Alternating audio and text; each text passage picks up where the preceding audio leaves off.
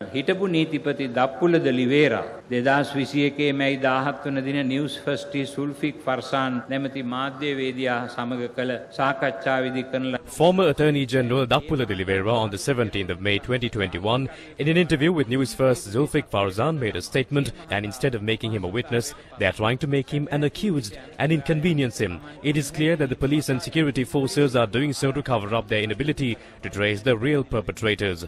What they should do is peruse the 130-page report given by him to the Inspector General of Police and investigate the content.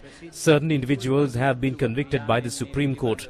The Attorney General's Department, the police are lethargic in implementing the recommendations of the Presidential Commission. We are also disappointed about the government that follows the same lethargic process despite shedding crocodile tears. There is a disparity in what they say and what they do. We are concerned whether the present President and the Minister of Public Security stating that they are ready for an honest engagement with the Catholic Church was done to protect the double standards. The IMF gave a loan and not a gift. Crackers are lit for gifts. Furthermore, we cannot have any form of faith on the present leadership of this country that want a dictatorship and brushes away the mandate of the people. ජාතන්ත්‍රවාදී නිදහස හා මානව උත්තරීතරත්වයේ නසා දමා ඒකාධිපතිවාදයේ රජ කරවා ජනතා පරමාධිපත්‍යයට පයින් ගසන්නට පියවර ගන්නා අප රටේ අද පවතින නායකත්වයේ පිළිබඳව අපට විශ්වාසය තැබිය නොහැක. His Eminence Malcolm Cardinal Ranjit highlighted 4 key areas with regard to the 2019 April terror attacks that need to be investigated further, disregarding the warnings given by the Indian intelligence on 4 occasions. Expose the officer who forced ISIS to claim responsibility for the attack. Confirm and expose Abu Hind, a character revealed at the Presidential Commission. Expose 2 people identified as Abu and Rimzan. An investigation should take place on the intelligence officer who goes by the code name Sonic, who forced the Indonesian ISIS wing to claim responsibility for the attacks via Matale Zaharan and the IP related to the mobile device that was used, and to expose its owner. According to the Presidential Commission report, the CID had given evidence stating that they are investigating the identity of Abu Hind. Who is this Abu Hind? We need to know that. His Eminence Malcolm Cardinal Ranjit expressed concern with regard to certain areas of investigation that arouse suspicion. Dehiwala tropical in හෝටලය තුල එම බෝම්බය පුපුරවාගත් ජමීල් නැමැත්තා ගැන The report of the Presidential Commission noted that authorities were aware of Jamil, who detonated the bomb at the Tropical Inn in Dahiwala until his last moments, and were aware of his movements and also inquired about him from his wife by visiting his residence. The military intelligence was aware of this person's suspicious behavior. We have serious doubts as to why they allowed him to kill himself by detonating the 7th bomb instead of arresting him, as he was a witness to the operations of this terror group.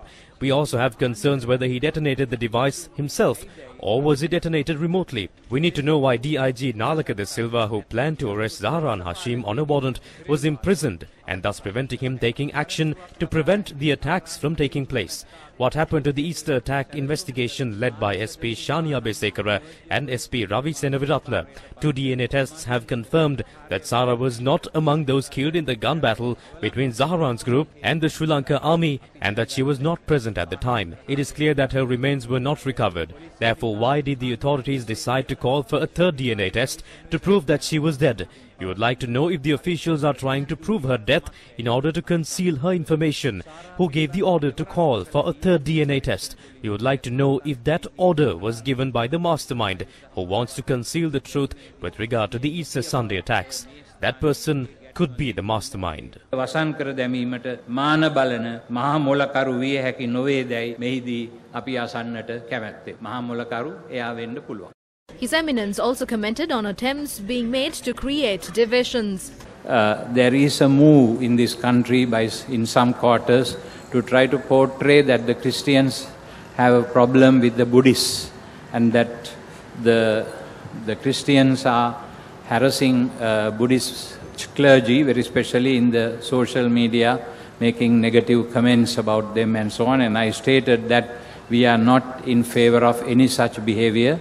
We have a very good opinion and relationship with our Buddhist brothers and sisters, that we appreciate that this country's culture is based on Buddhist principles and doctrine, even if we are Christians Hindus and Muslims, we live in this culture and we are shaped, our thought patterns are shaped by this culture. Even passively, we experience this.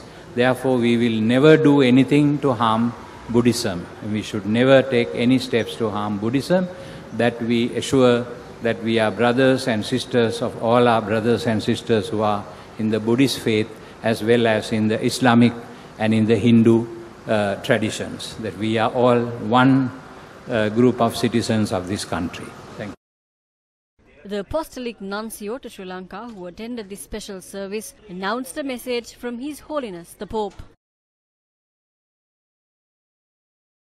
The commemoration ceremonies are definitely not to seek revenge, but to pray and seek justice for the innocent victims. At the same time, we recall that such contemptible acts go against the teachings of the four major religions practiced in this beautiful island, and which unreservedly condemned the act. I earnestly appeal that we continue to pray for the victims, the martyrs of the attacks, that they remain in the presence of God as we renew our commitment to never let such atrocities happen again. I wish to conclude in the words of the 44th President of the United States of America, Mr. Barack Obama. He said, "No religion is responsible for terrorism. People are responsible for violence and terrorism." I bring to all the affected and all Sri Lankans the blessings of the Holy Father, Pope Francis. Prior to the special service, the families of the victims of the Easter Sunday attacks prayed opposite the St. Anthony's Shrine in Kochikade. Candles were lit in memory of the lost souls.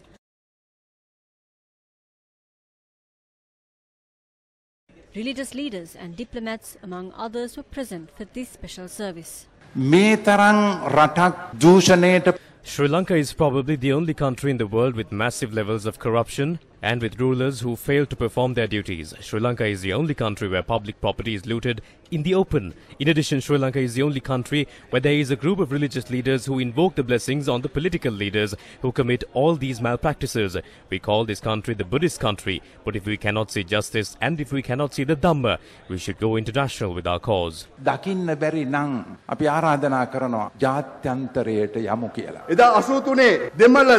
We were about to see a repeat of the 1983 Sinhala Tamil riots, and that was what the leaders at the time wanted.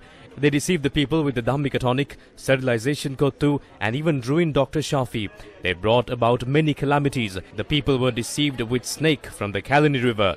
Then at once they exploded bombs and destroyed people's lives. We demand justice.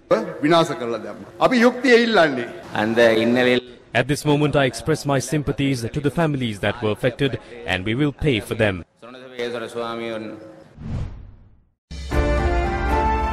The walk for truth and justice for the victims of the 2019 Easter bombings that got underway on Thursday evening from St. Sebastian's Church, Katuapitiya, reached St. Anthony's Shrine in Kochikade at 8:40 a.m. on Friday.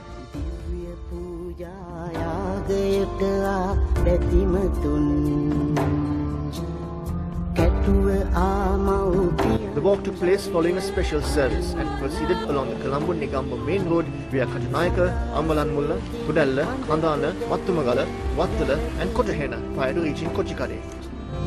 රටම අන්දය පොළුය ජීවිය මන්දය